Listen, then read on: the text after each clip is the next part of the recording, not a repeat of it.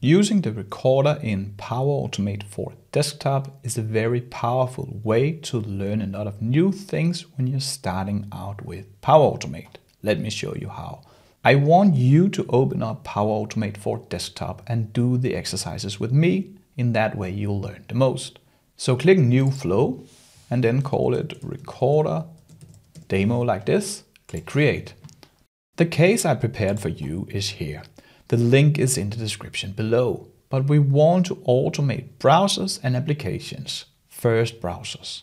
I want to use the recorder to open up Microsoft Edge, navigate to google.com, search for Microsoft stock price, extract a number, stop the recorder, and write the results back to a text file. Let me show you. So I go back here. This is my blank canvas of the current workflow. I hit the record button up here to start the recorder. That will open up the recorder in my other screen. Here it is. To open up a browser, I click the three dots here, launch new browser, and choose my browser. Remember to have the browser extension you want to use installed. If you forgot how to install it, click the video up here in the right corner. That will take you through the installation process. But I'll choose Microsoft Edge. Here you can see that we have actually opened up a browser. Let me just do it a little bit smaller. Here it is. This is the browser that we want to automate. You can see here we have an action that is launch new web browser, and we are navigating to about blank, which is right. We can delete this step by clicking this trash can. We won't. This is fine. Now we want to navigate to google.com. To start recording our actions, you need to click record. Then when you move your mouse here, you can see that things starts turning red. These are UI elements. That is buttons, fields. You can even see here I can automate my Windows buttons here in the taskbar. But I want to navigate to google.com. How do I do that? I just replicate what I do as a human. Go up here. Then I navigate to google.com and press enter. That's it. Here you can see that Google have automatically made some steps for us. You can even see that I dragged something in, and we will try to delete it in the end. Now I want to search for something. And again, I'll need to make sure that I'm here. I am now because the cursor is blinking. If you're not, you can just click here. Then I'll start typing. I want to search for Microsoft stock price, and then I click enter. Here you can see that we recorded some new steps. That is Microsoft stock price, and we go to a web page. This is the number that we want to extract. To extract this number, which can change. For now it's 292.39. You can see it even changed it here. I can right click, extract element value, and then I extract the text. By the way, what is the current Microsoft stock price when you watch this video? Let me know in the comments if I've gotten rich if I bought it today. So I will extract element value and choose this one here. Now we're done. You can see that the extracted element, that is green dotted lines around it, that is fine. We have done it. We might have created a few more extra steps, but that is fine. We can click finish and check if our automation works. Here are the steps. You can see that these ones here, those ones are comment that starts our auto-generated actions using the recorder, and here is the end. So we can easily separate what we have done with the recorder and what we have not. You can of course delete it if you want. Let me try to close the browser and let's just see that this works. So if I click run here, that will open up Microsoft Edge. Then I navigate to Google. I will get the price. Let me go back here. We have not decided what we want to do with the price, but as you can see here, we have this flow variables. We'll get back to variables, but we will have it over here, 292.35. That is exactly the number I wanted. And it will even grab when the number changes. We can try running it again. And let's just try to delete this action. This was the drag and drop UI element in window. To delete it, I can click here. Then I can click delete or simply just press the delete button. Let's see if it works now. So when I click play,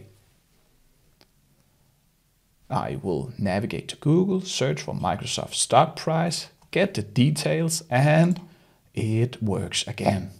I'm not sure if we extracted the same number, but this will work whatever number the current stock price is at. And again, here might be some double source, which you can easily get rid of. But here I search for Microsoft stock price and then I navigated to this dynamic URL. You can see Microsoft stock price. So this might have been enough. You can easily just tuning it. And now the power comes out. And the power was that you can see that we got the extracted element down here. That was an attribute called inner text. And we used an action called get details of elements on web page. If you're new to this program, you would never have figured it out, but the recorder helps you doing so. And we want to save this to a text file that is this number. So to do so, I'll find a write to text file. So I'll search for actions and then I'll say write text to file over here. There you go. Then I need a file path. I want to have it on my desktop. So the easiest thing is that I can either start writing, but I like to do this. So if I go out to my desktop, which is here, I right click, then I'll say new, then I'll say text document. Oh, this is new text document 2. I can then shift right click, copy as path and go back, Control V, paste it in. I can delete the quotation marks, or I should delete them. I can also find it if I click this file selector here. But now I will just use this. So what is the text that I want to write? Well, I want to write whatever is in this variable called inner text. So to find this variable, I click this X here. Then I choose the inner text like this. I can choose to override, that is fine. And then I click save. Now let me try to run my automation once more. We open up Edge, we navigate to Microsoft stock price, we extract a number. You can see here it's a new number. And if I go back to my text document, we have now written it to it. That was easy. We used the recorder to navigate around web pages, click buttons and extract things. Now let me close this one here and look at the second part of today's exercise. We can also delete all this or create a new flow if you want to save it. I just mark this up here. I press Shift, then I go down here. That marks everything. I can press Delete. There you go. We have got rid of anything. So let's inspect the case again. Now we want to automate the calculator. This is a very simple application, but the same principle goes when we want to automate more advanced applications. In fact, we can do this technique with all applications. So I go back to Power Automate for desktop. Here again, we will find manual actions with the recorder. So I go over here to actions. Then I'll find a run application that is here and drag it in. This one needs some parameters. The application path. You can again click this one here and select the executable, or in the calculators, you can just write in calc exe. This is a Windows application. This will open up the calculator. This one is it for now. I will click save. So when I run the automation, I click play here. You can see that I open up the calculator. That is fine. I drag it over here and then I hit the recorder. And let me drag it in from my other screen, because now I want to automate 2 plus 2 equals, and then I want to extract the result. This could be your CRM system, your payroll system, your ERP system, whatever system you use. This is the technique you can use there as well. So here I click record. Now I'll just hover over 2, left click with my mouse. Here you can see that I click the button 2. Then I'll say plus. I record the steps. I can pause if I want to navigate to another place and do something else, but I won't. I'll just click record again. So 2 plus 2, here 2 plus 2, and I'll say equals. This is 4. And now to extract it, what do I think I need to do? Take 2 seconds before I reveal it. Yes, you need again to right click over here at the result. So I can get here, I right click. Then I can say get name, display as 4. That is the closest one I get for now. So I will choose that one. Then I click finish. So here is the flow again. Same procedure as last year. I press some buttons and then I get details of the UI element in window. Again, you would not have come to this conclusion if you were a newbie. But look what's happened. The recorded things got up here, and then the application, that is the one that we opened, got down here. what I want to do is drag this one up here in the beginning, since I want to open it and then I want to do these things. Let me close it and let's see if it works. So I hit play. It opens up the calculator. That is fine. 2 plus 2 equals 4. And here you can see that in the attribute value, and the reason that we have it stored the displays for in this name is that if I open up this one here, you can see that the variables produced is attribute value. If I just go in here and I'll say result instead, like this, then I click save, it will be stored in the result. Now it disappeared, but it will get here when we run the automation again. Since we want to display the result, I find a display message and drag it underneath here.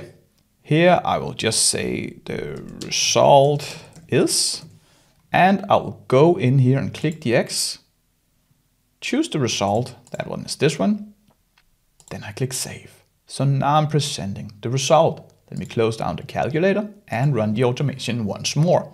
So 2 plus 2 equals 4. And here you go. We have now extracted the result and presented it in another system. This is just a simple message box, but you will get it.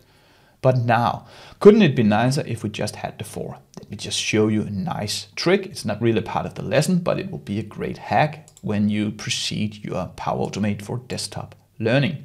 So if I go over here to actions, then I'll search for subtext and we'll use the Get Subtext.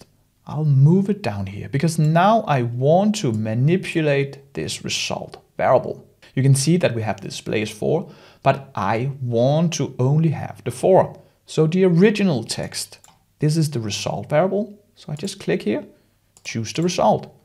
Here I can choose to start from the character position. That one is fine. I want to start from the 4.